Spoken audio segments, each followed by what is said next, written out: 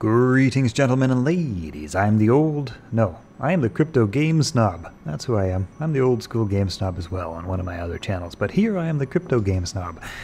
And in today's video, we're going to take a look at what you need to do in order to win packs of cards on the weekend ranked event. This is kind of for newcomers to the game, and this is a video featuring the updates to gudex.com, godsunchaineddex.com, gudex.com. For those of you who don't know it yet, all you need to do is head on over to gudex, head to the meta, go to player stats, type in your player name, and you can...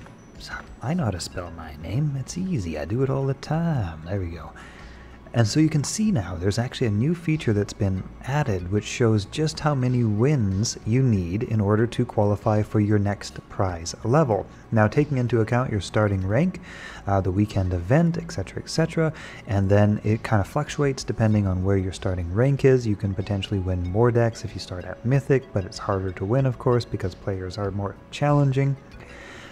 So that's just kind of it. This is the whole point of the video, is to point out this new feature on gudex.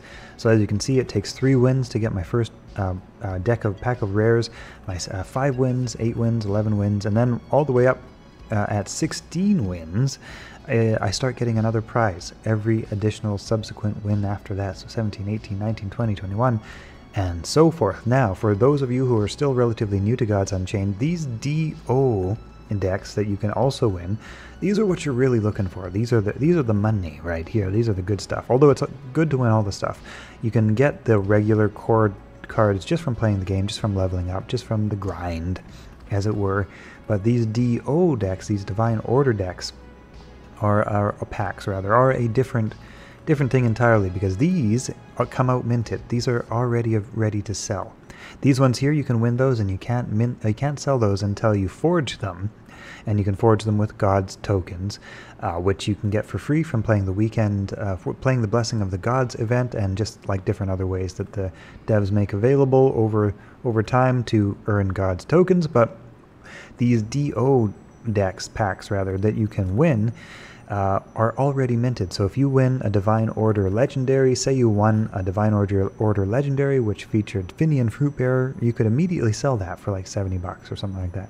I wouldn't recommend that. Hang on to your Finian Fruitbearers. Those are probably going to be worth a whole bunch more in the near future. But that's basically it. So this is one of the ways that you can play to earn in Gods Unchained. There are many different ways you can play to earn in Gods Unchained, but those weekend reward events are just a constant thing that go on every weekend, and every weekend you can win more cards. And right now you can win, like I say, Divine Order minted cards. And that's it. That's it, you guys. Good luck in the weekend reward events. I was off to a pretty good start, but then I faced a couple of magic decks. Man, I'm just getting brutalized by tempo magic. The war deck I'm playing is not having a good time against it, but that's okay. We'll see how it goes. See you guys in the next video.